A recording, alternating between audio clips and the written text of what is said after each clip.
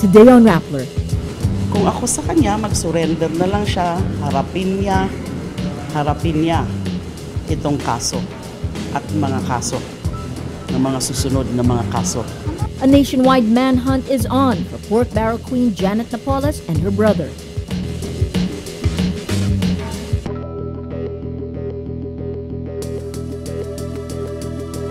She was at that time a struggling supplier. That's why I said, if she was rich then, why will she go around, convince people to give her money for that contract? Former Marine Colonel Ariel Quirubin asks, from a struggling supplier, how did Janet Napoles become so wealthy?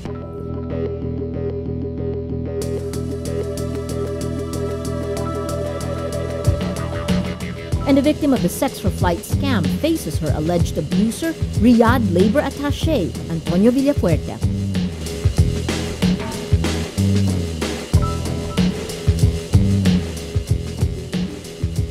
Hello, I'm Maria Ressa. Welcome to Rappler, your social news network.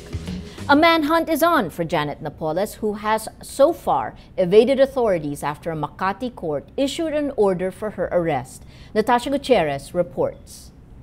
Where in the world is Janet Lim Napoles? This is the question on everyone's mind over 24 hours since the Makati Regional Trial Court ordered her arrest, and that of her brother Rodneil Lim. The two are wanted for illegal detention for the kidnapping of personal assistant turned whistleblower Ben Hurloy. They are also the alleged syndicates of a multi-million pork barrel scam involving the pocketing of lawmakers' priority development and assistance funds. But after a full night and day of searching, the two are nowhere to be found. Justice Secretary Laila de Lima says someone tipped the two, which allowed them to evade arrest. And that's the reason why, kasi last night, as soon as the NBI team was able to get hold of copies of the warrant of arrest, they immediately proceeded to the known addresses of the Napoleses, including yung nasa Pacific Plaza, sa Dasmariñas, and meron pa silang iba na mga pinuntahan, pero negative. Whistleblowers say the Napoleses have at least 10 residential addresses in Metro Manila, Laguna, and Tagaytay. Regional and field offices are now involved in the nationwide manhunt. 12 teams are deployed to continue the search, while the Bureau of Immigration is allowed to make arrests if it spots the two. Even citizen arrests are permitted. De Lima warns accomplices helping to hide the Napoleses will face charges as well. She recommends the two surrender or waive their right to air their side. Kung ako sa kanya, mag-surrender na lang siya, harapin niya itong kaso at mga kaso. Whether or not Napoles cooperates, De Lima says the probe on the pork barrel scam continues. The Department of Justice also appeals to the public for leads and tips on the siblings' location to help them find the Napoleses faster. All eyes are on the NBI as they work to produce the alleged mastermind of what investigators call one of the biggest scams in the country's history. Now the Napoleses join General Jovito Palparan and the Reyes brothers as among the country's most famous fugitives. Natasha Gutierrez, Rappler, Manila. Here's another Rappler exclusive. SEC records show legitimate businesses owned by pork barrel queen Janet Napoles earned a little more than $500,000 pesos. Glaringly inconsistent with her family's lifestyle, their U.S. properties totaling 495 million pesos, at least 10 residential houses in the Philippines, and 30 cars. Napoles says her family's wealth came from legitimate sources, including inheritance from her parents and a profitable coal mining business. But official filings show the net profits her registered businesses last reported total a little more than $500,000 pesos, 577,807.47 to be exact, from 2004 to 2012. Rappler checked with the Securities and Exchange Commission for businesses registered under Napoles family members. We found 24 companies formed over the last 16 years. Half of the companies have stopped operations. Of the 12 still operating, only 3 complied with the SEC requirement to file annual financial statements. These are RLG Solutions Corp., which deals with, quote, security systems and IT, JCLN Global Properties Development Corp., which is engaged in real estate, and JLN Corp., which deals with, quote, marine supplies and equipment. In its 2012 financial statement, RLG Solutions declared zero revenue and losses of more than 380,000 pesos. In 2012, JCLN Global Properties declared a gross income of 4.3 million pesos and a net income of more than 544,000 pesos. JLN Corp last filed a financial statement for 2011 where it declared a gross income of 4.03 million pesos and net income of 33,000 pesos. From 2004 to 2011, JLN Corporation, supposedly the flagship company of the Napoleses, declared annual net incomes of between 21,000 and 100,000 pesos.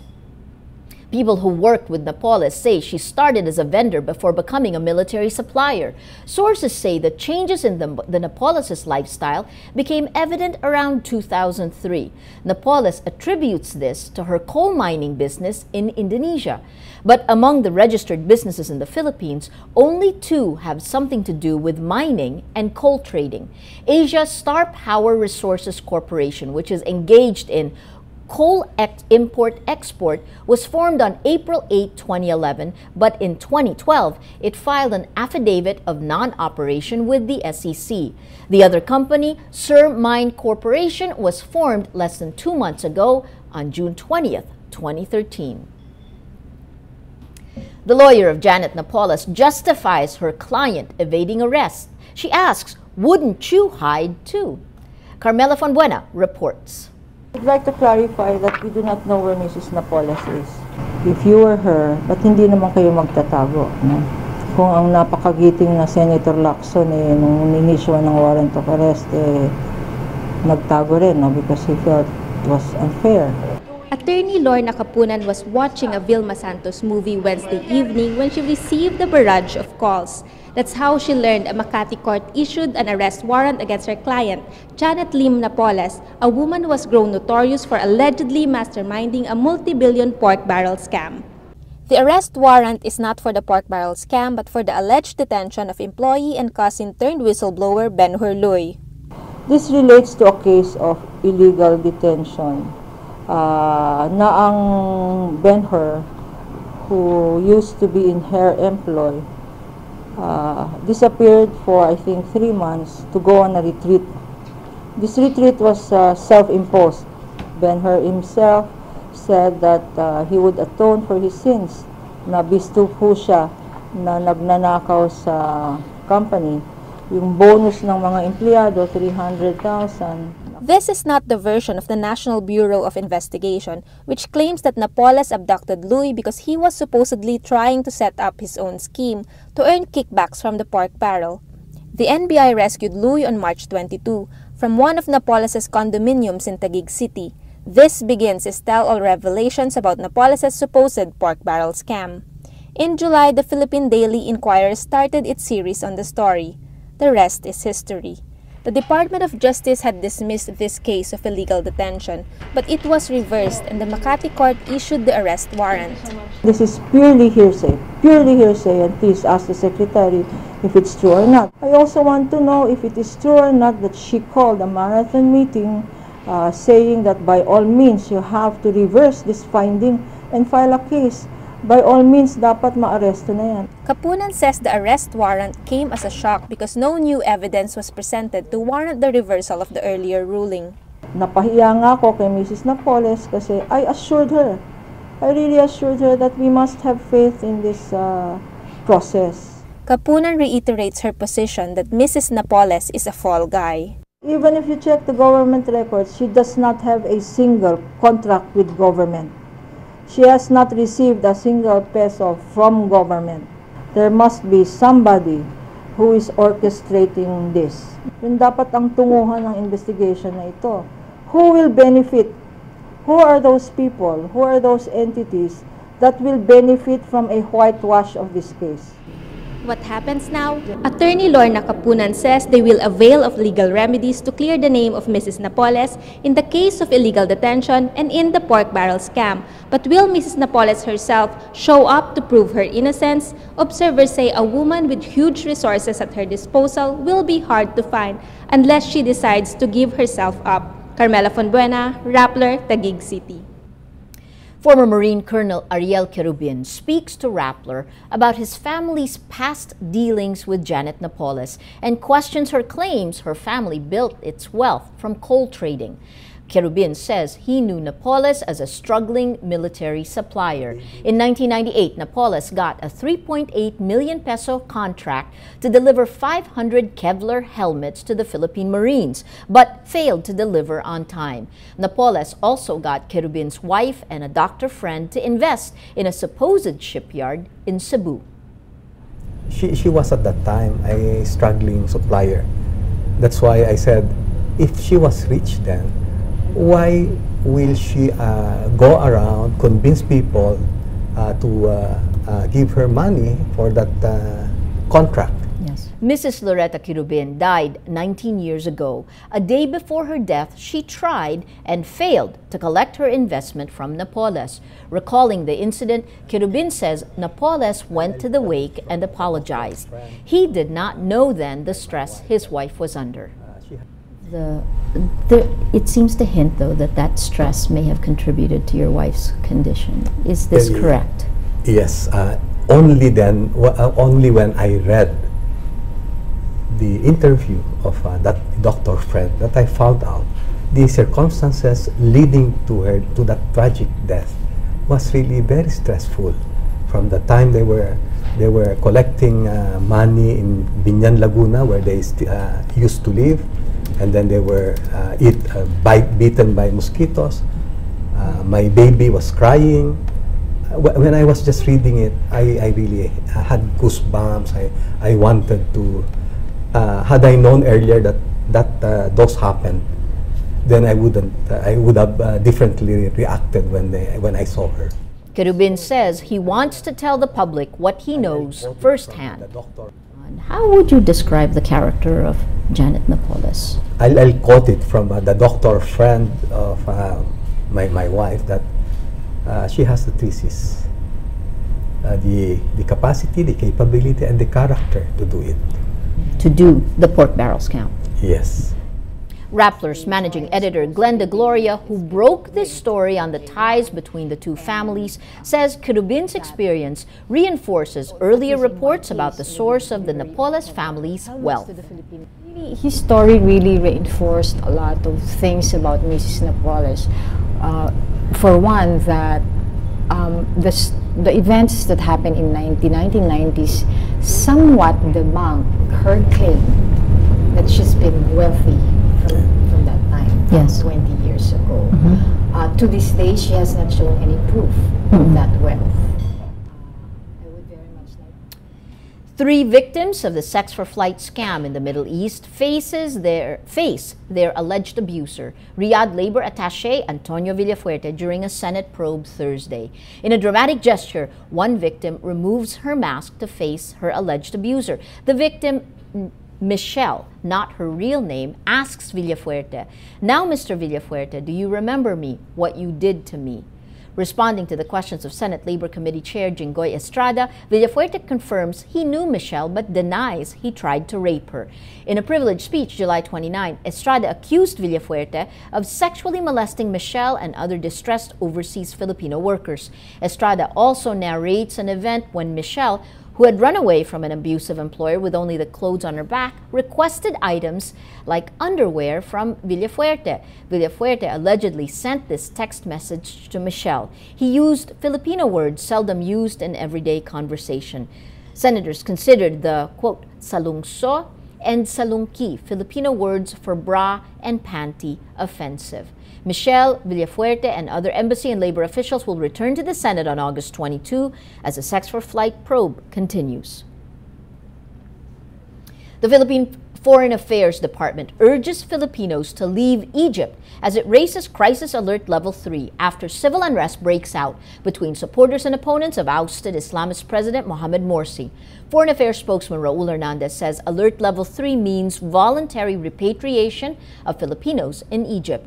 Up to 6,000 Filipinos live there. On Wednesday, Egyptian security forces stormed the Cairo protest camps of Morsi's supporters in a long-anticipated assault. Officials say at least 525 people are killed. In response, the interim government imposes a month-long nationwide state of emergency and curfews in Cairo and 13 other provinces. The violence prompts Egyptian Vice President Mohamed El Baradei to resign, saying his conscience is troubled about the loss of life. He adds, "It has become too difficult to continue bearing responsibility for decisions I do not agree with and whose consequences I fear." World leaders condemned the use of force by the interim government. The White House says it strongly condemns the violence against the protesters and opposes the imposition of a state of emergency. Let's now look at Rappler's Wrap for today, a list of the 10 most important events around the world you shouldn't miss. At number 4, member countries of ASEAN, the Association of Southeast Asian Nations, agreed to push China to accept a binding code of conduct involving disputes in the South China Sea. Foreign ministers from the 10-member ASEAN nations say they will, quote, speak in one voice while seeking an early conclusion of a code of conduct. The ministers will meet Chinese officials in Beijing by the end of August. China claims nearly all of the sea and prefers bilateral talks instead of a legally binding code of conduct. At number 7, a tweaked version of Microsoft's Windows operating system will be available on October 18. Windows 8.1 restores the start button missed by users and updates other features. It will be offered as a free download to those already using Windows 8. The update comes after a lukewarm reception to the operating system introduced last year for mobile devices and PCs. And at number 8, researchers say people who use Facebook may feel more connected but less happy. A study of young adults released Wednesday says the more people used Facebook, the worse they subsequently felt. The study's lead author says that on the surface, Facebook fulfills the basic human need for social connection. The downside, though, is users seem to feel less happy. For the full top 10, visit Rappler.com's The Wrap. Every story on Rappler has a mood meter, which gives you 8 emotions to choose from. Click how you feel and your vote comes down to the mood navigator in the middle of the front page. That crowdsources the mood of the day. It also gives you the top 10 stories that have affected our readers the most. These stories, these 10 stories, have had the most votes on the mood meter. If you take a look, you basically have a red day with one that's don't care, this one, and then 2 stories that are green or happy. These 2 stories are near identical. Makati court orders the Napoles arrest, 90% happy, and arrest Napoles, Makati court says that's 93% happy. That actually coincides with the main stories of the day, which have a lot to do with Janet Napoles. The story that's gotten the most number of votes on the mood meter, Janet Napoles and a Tragic Past, was the exclusive story first broken by Glenda Gloria, our managing editor. 79% angry. You can see the mood of the day. Today, most people are angry. Well, that is Rappler's Newscast for today, Thursday, August 15th, 2013. Visit Rappler.com and watch our newscast Monday to Friday. Tell us how you feel on our mood meter and help us crowdsource the mood of the day. I'm Maria Ressa. As we say at Rappler, tomorrow begins today.